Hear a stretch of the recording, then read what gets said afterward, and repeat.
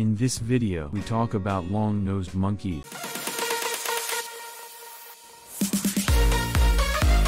The long-nosed monkey or long-snouted monkey is a reddish-brown arboreal monkey that belongs to the Old World monkeys and is native to Southeast Asia and the island of Borneo. This species is easily recognized by its large nose. The long-nosed monkey is a member of the suborder Colobini and also one of the Old World monkeys. This monkey has two subspecies, Nasalis larvatus larvatus, which includes the largest number of species, Nasalis larvatus orientalis, which is distributed in the northeastern region of Kalimantan.